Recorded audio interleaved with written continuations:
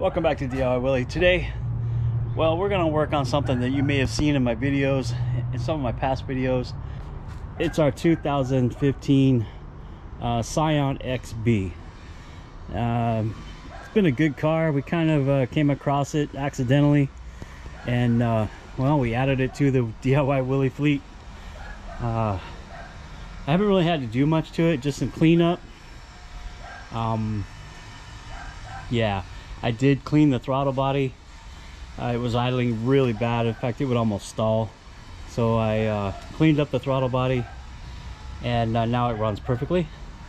I had to do some cleanup on the inside, and well, I think I replaced the subwoofer in it, because the subwoofer was shot. It was blown out.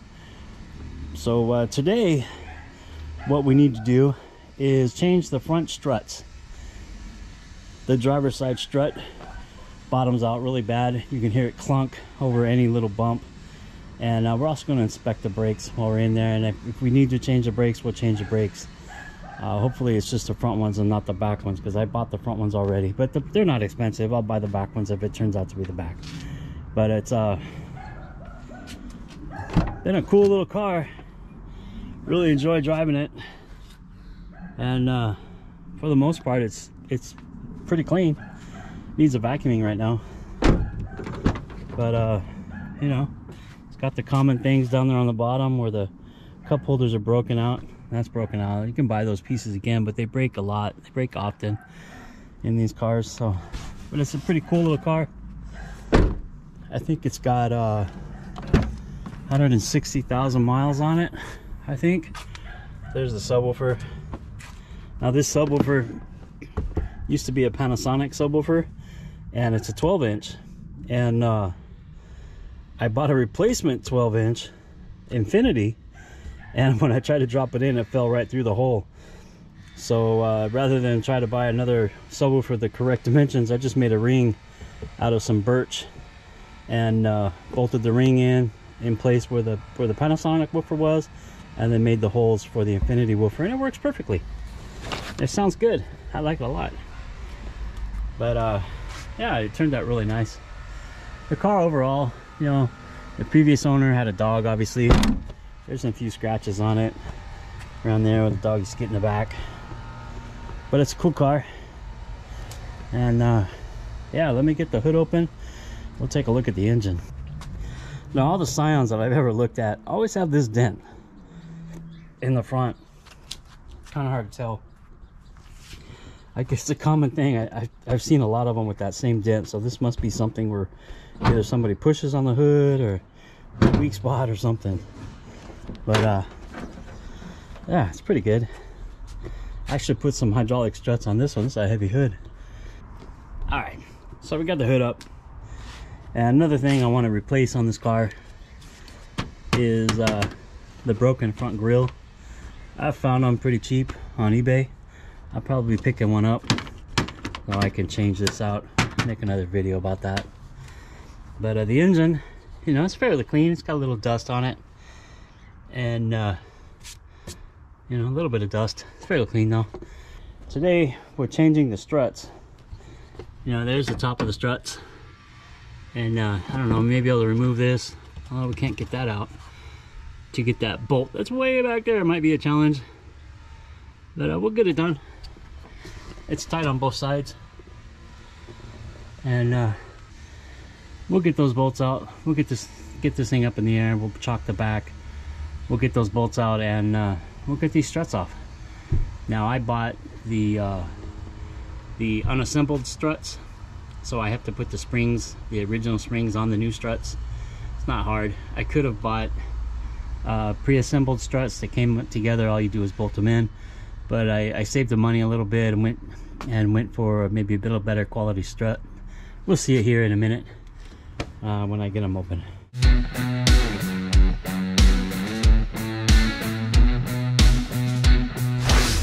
Now we're going to be lifting the front up off the ground on jack stands, and even though it has the emergency brake on, you always want to put a wheel chock behind the wheel that is still on the ground. And we'll put that right there. I'll put another one on the other side. Probably overkill, but we'll put another one on the other side. So we're out here ready to go. We got the jack standing by. We got the jack stands ready to go into the body. And man, it's a hot one today. We're supposed to reach temperatures of 79 degrees. And I'm a little bit inland, so it'll probably be closer to 80 or 81. I had to change to the brim cap because of my neck. It's getting sunshine. I don't want to melt.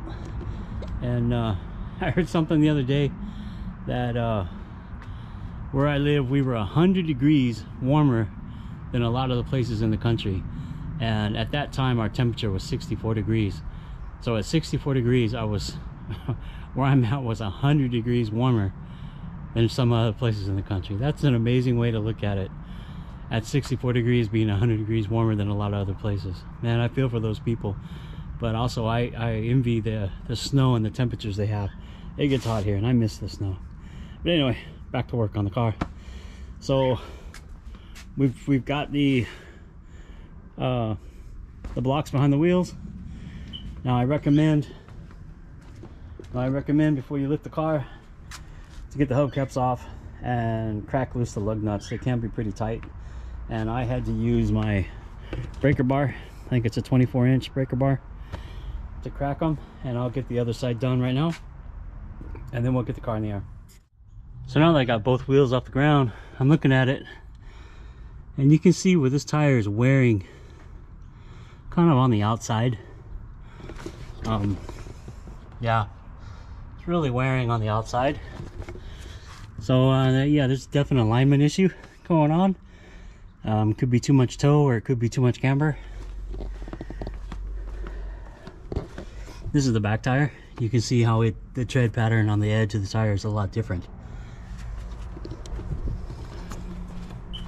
So that's a good sign that the alignment is off. And we'll get that fixed once we get these struts replaced. And it also could be the struts causing the body to sit a little weird on the tire. But I think it would lean more towards the inside if it were caused by the struts, not the outside. Outside is usually some type of alignment, either camber, toe in, something like that. You know, I don't know if the caster would cause that, because usually when it wears on the outside, the tire's scraping like this when it's driving. So yeah, we got to get that fixed. All right, look at this. So I've got the 3 nuts off the top of the strut, or the coilover, whatever you want to call it. But I've got the 3 bolts loose. They were 14 millimeter. They were not very tight, which is a good thing. And see, 14 millimeter right there. It's best to use the ratchet type that can get on there and just, you know, ratchet it off. I did have a longer 19 millimeter to attach to the 14 millimeter just to give it a little extra torque, a little extra leverage to loosen the bolt. I've got the 1 bolt right there holding it still. Before I let that one go, the shock will come down. So I've got my floor jack under the wheel, or under the lower control arm, just to support it when I take the last bolt out on top. I don't want the whole thing just to drop down. It's hard on the CV joints, and it's hard on the brake line and speed sensor. You don't want to damage those. So let's go ahead and get this last one off. I believe it's just finger tight, and hopefully I don't drop it. Just like that. There we go. Take it off like that, and I'll put it with the rest of them down in this little pocket. Thank you, Toyota. Now taking a look under here. This is the sway bar bracket bolt right there. This is a 17 millimeter. We've got the brake line and speed sensor bolt. This is a 10 millimeter. And the main strut bolts are 22 millimeter on both sides. So let's go ahead and get those off. And we'll get this thing pulled out. It should be pretty simple after that. There is one little clip right here that I'll just pop off with my screwdriver. Then we'll be able to take the strut off and start taking the spring off.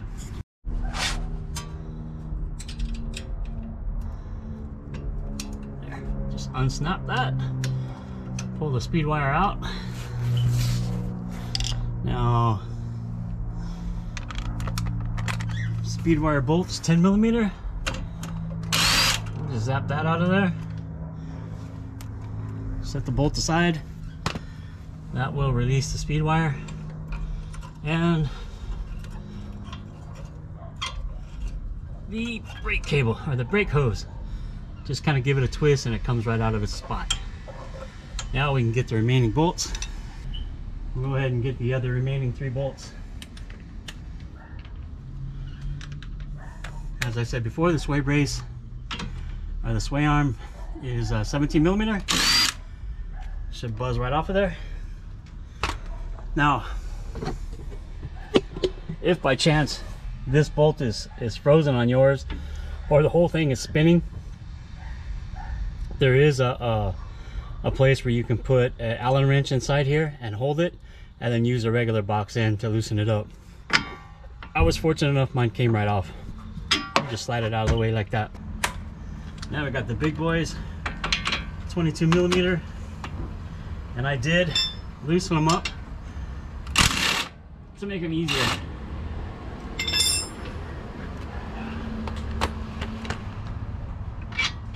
They come out just like that. They look like they have some thread locker on them, so we might put some back on them. It looks like white.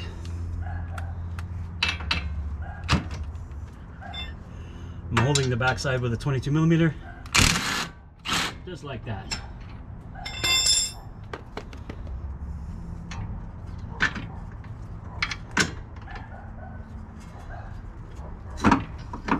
Come on, there we go.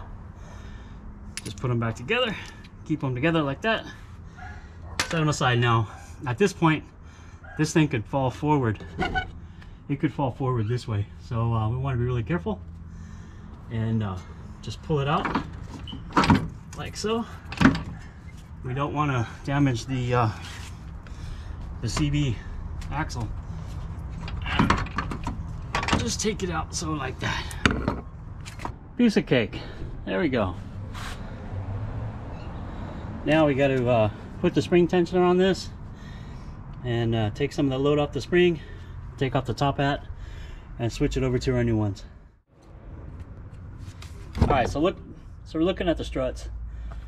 This bolt pattern is almost the same, but I'm not going to take any chances. I put a little mark on the front of the strut, just a little, on those guys on those cloud cars.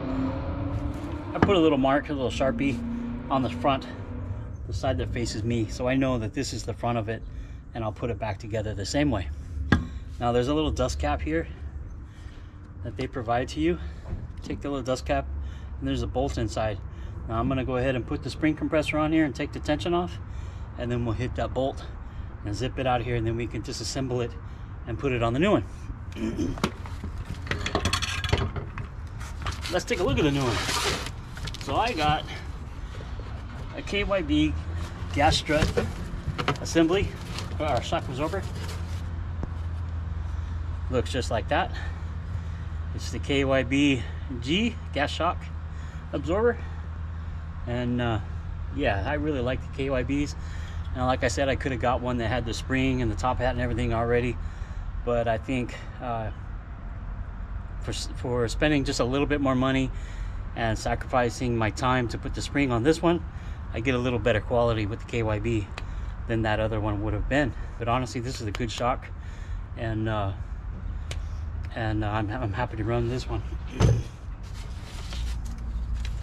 There are some instructions here on how to do it, and honestly, I didn't read them. I've done this job so many times on different cars that I didn't take the time for the instructions. There may be some torque specs on here, I don't know, if we see them somewhere. If not, I'm definitely going to put the torque specs in the description. Anybody else is going to do this job. So yeah, like I said, let's get the tension off those springs and get things back together. What do you say? Okay, so we've got the spring compressor installed. You want to try to get the springs evenly on both sides like that, and you want to try to get as many of the springs as you can. This one, basically, I've got 3 on each side, and we're just going to run them down with the I'm just going to run them down with the impact, tightening them up, and that will tighten the spring coils up and relieve the spring tension. You want to do it evenly. There we go. That's probably good enough. Now let's see if we can get the top bolt off without the shaft spinning. Now if the shaft spins, it's no big deal. These are the old ones. We can lock onto it with some vice grips and then hold it. No big deal, because if we damage or scratch the shaft, these are throwaway anyway. But let's see if we can get this off without having to do that. It's a 3/4 and 19 millimeter on the top. Now the nut came off perfect. Now the new shock comes with a new nut. There's a washer inside too. Right inside, there's a washer. We just lift it off like that. Lift off the spring retainer like that. That's with the bump stop. Kind of holds everything in place. It's got a bushing on top that's pretty worn out. I should have got that new bushing. And then of course the boot, and then we can just lift the spring off like that. There we go. There's the old strut. You can see where there's a little bit of moisture around here, so the pressure was leaking by. There's a little bit of grease right there, so the hydraulic oil inside was getting out. Other than that though, it looks like it's in good shape, but we've got the new ones to go on in its place. Good idea to compare them. Make sure they're the same, which they are. They look identical.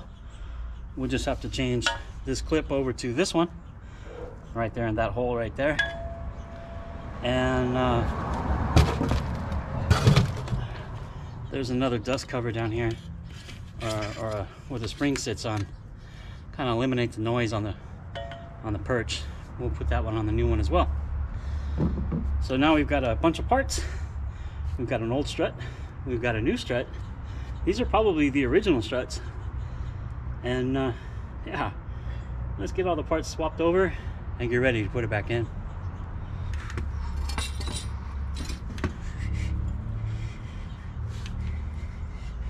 First off, we want to take this one. This is for our spring to sit in the bottom. Kind of eliminates noise, gives it something solid to sit in. You could clean them up. There's also a little tab that fits inside that hole like that, and like I said, you could just kind of dust them off or wire brush them, whatever you want to do. Just get the dirt out. It might make it quieter like that. That's probably good enough. Just clean them up a little bit.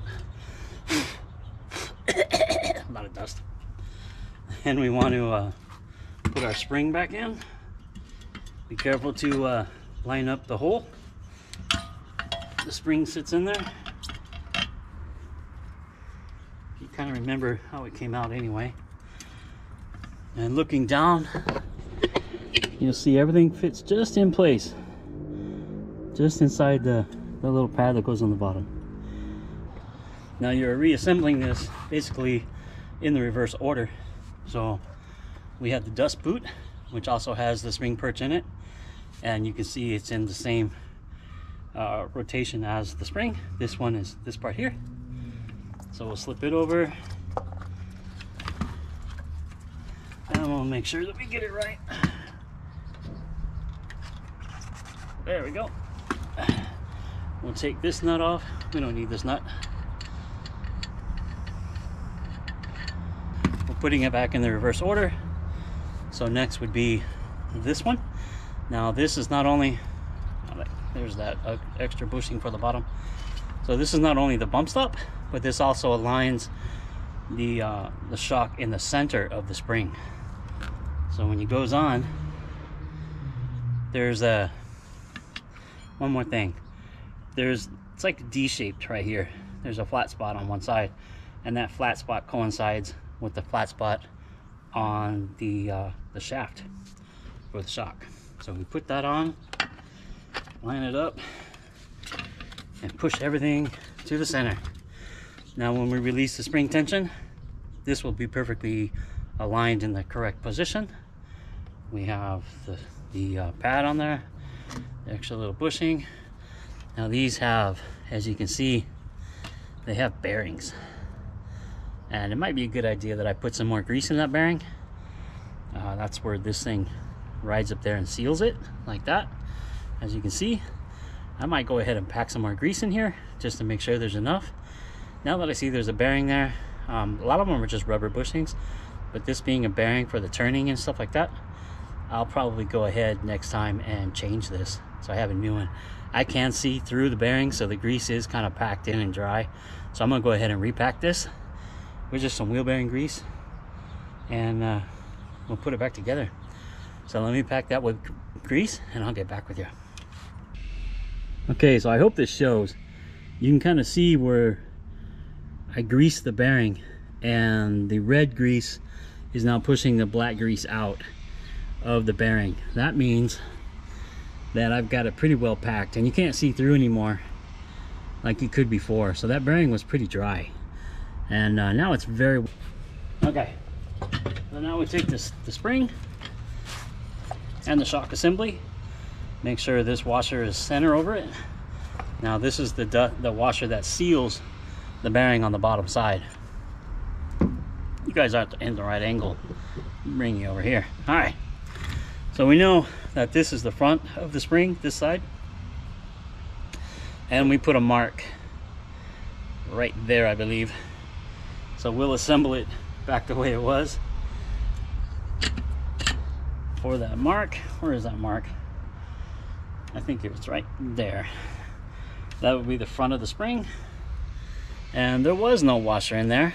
I thought there was, but now we'll go ahead and run the nut down. Again, I didn't see any torque specs, but if I find them, I'll put them in the description. I'm just gonna run it down until it bottoms out, like that. Plenty good. Plenty good. Now it rotated a little bit, but we can put it back into the correct orientation.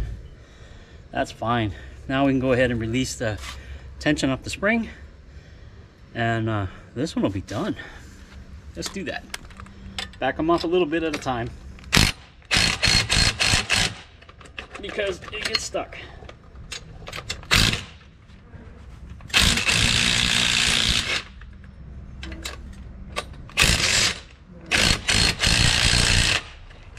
See how it gets stuck?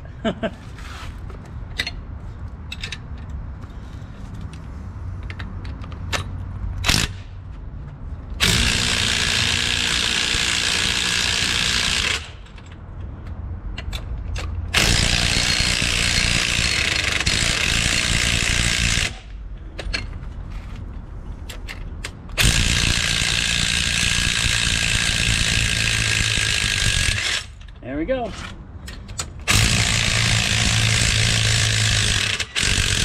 There, we're completely loaded again. Now there are different types of spring compressors. Some have hooks that lock on the inside, some have hooks that lock on the outside. Different than this. This has little safety pins right here. I have some that don't have the little safety pins. There's also a machine you can put this in that compresses it just by pulling down a lever. That's all nice equipment to have. That's usually like a shop.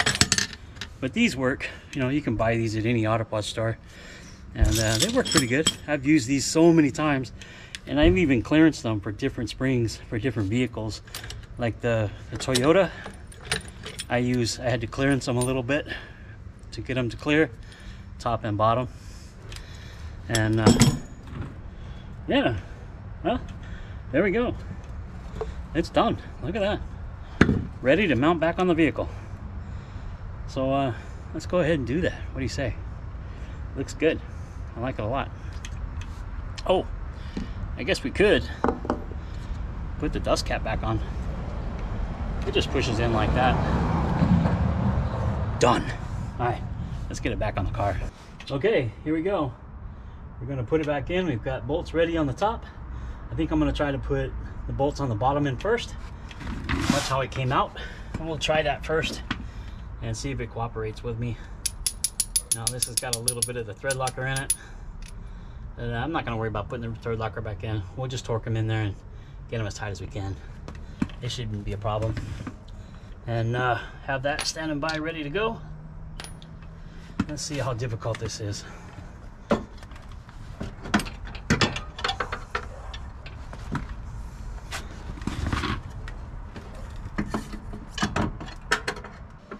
See if I can do it like that. Hey, there we go.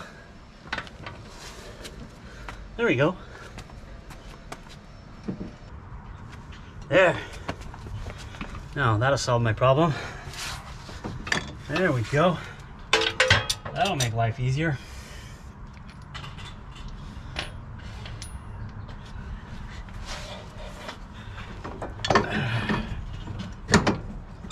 Hey, you bet that did make it easier. Now we can jack it back up. Gotta go up a little bit more.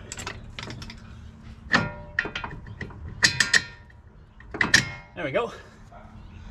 Got the top one in.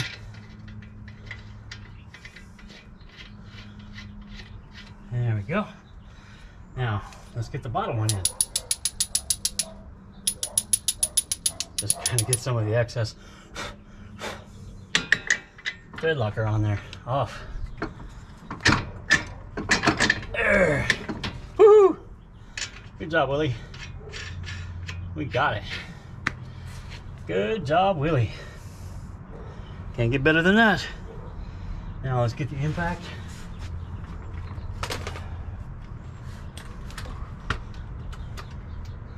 That's the 22 millimeter right there. I'm gonna hold it on the back side and we're gonna run it in. You know what? I don't need the extension on there. I don't need the extension. There you go. Now put it on forward. Let it rip. Woo! Let it rip.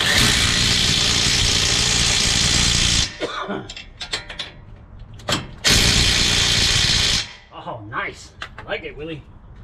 There you go, Willie. That's good stuff. Now we got the sway bar in link.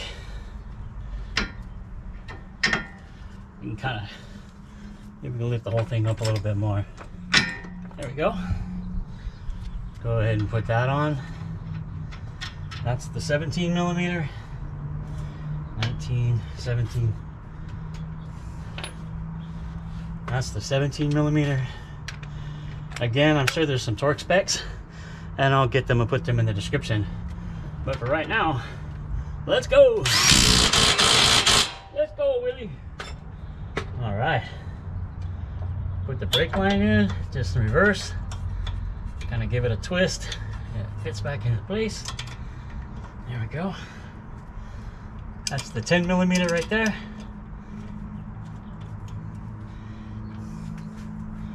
Good job, Willie. Good job. Good job.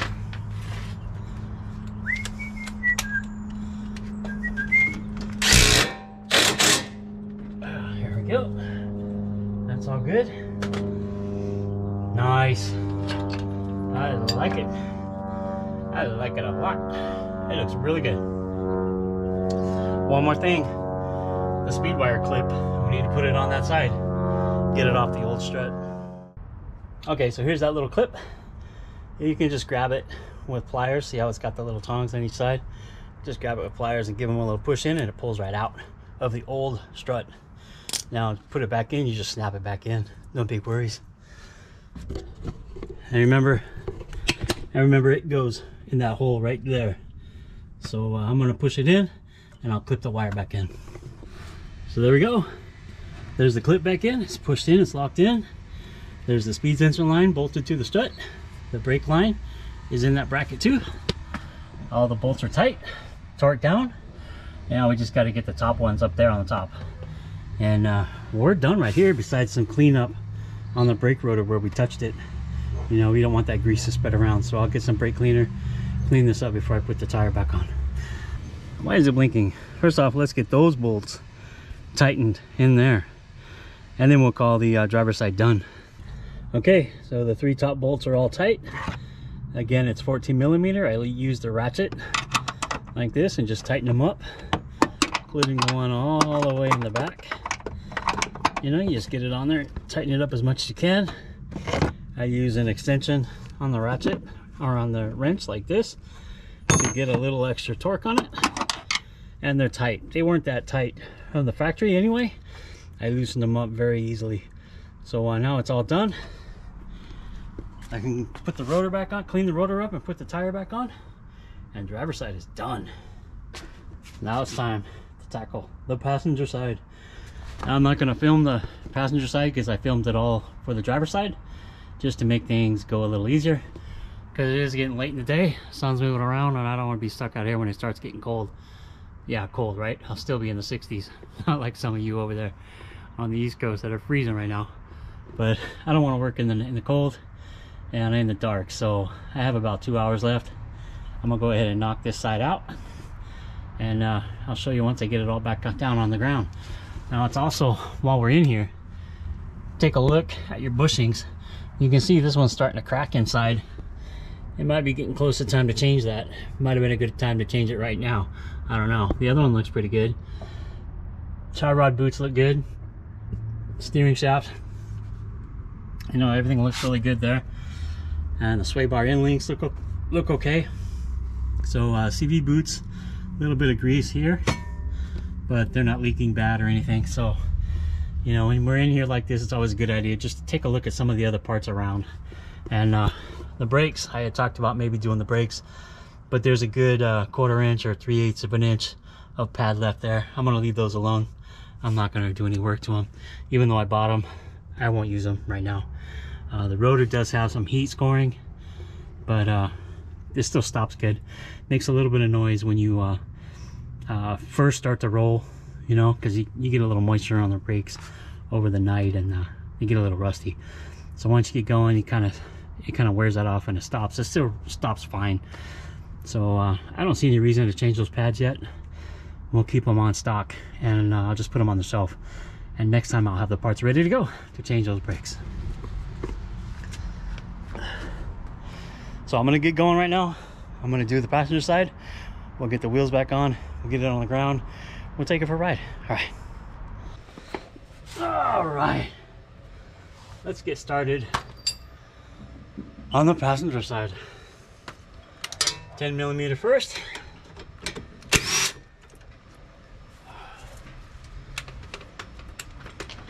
$17mm for the sway bar. Put the hardware onto the side. Sway bar out. I've already got the 3 on top loose. And well, now it's time to get the big boys. Now I may have to get some grunt out. Use the pry bar to break those, because my impact just does not have the torque for it. But let's see how they are. Let's see. There we go. Without stripping them, I'm gonna have to stand up. They're pretty tight. Come on, Willie, let's do this. There we go. There we go. Come on, Willie. Put some weight behind it. There we go. Okay. Woo.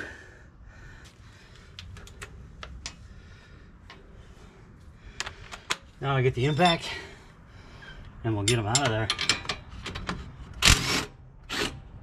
Just like that. Good boy, Willie. Let's go. Let's go. Woo. All right, check it out. Passenger side is done. New struts in. Springs all assembled, everything. All the hardware is tight. We're good to go. I've already cleaned the rotor. I'll be putting the tires back on now, the wheels. The inside bolts are all tight. So I'll get the wheels back on, and we'll put it on the ground. All right, guys. For a job well done. Another successful DIY Willy project. Changing out those struts. The old ones in the box, ready for the trash. And yeah, car drives great. They made a huge difference on the way the car drives. Much more firm, doesn't have any more clunks going over speed bumps. Yeah, I really liked it. It's a good project. Brakes looked okay. I didn't bother with the brakes right now.